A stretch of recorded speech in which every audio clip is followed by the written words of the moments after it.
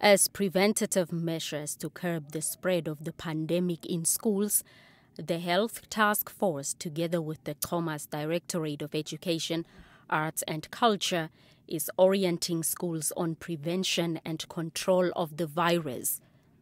The Khomas Education Director, says educators need to be honest with the learners by explaining what is happening in a way they can understand despite their age. Now more than ever, as educators, we are in the magnifying glass of our learners.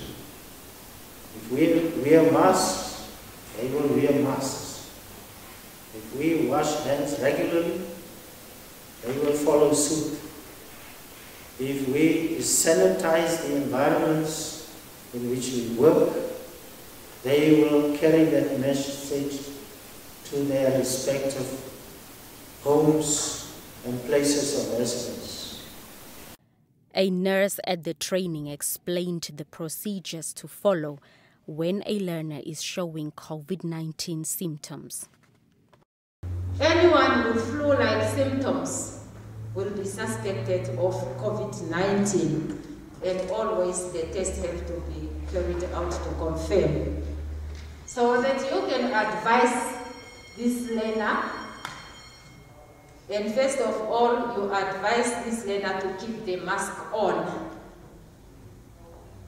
You direct the learner to a separate area immediately. And of course, if there is an isolation site or area, then it's more preferred.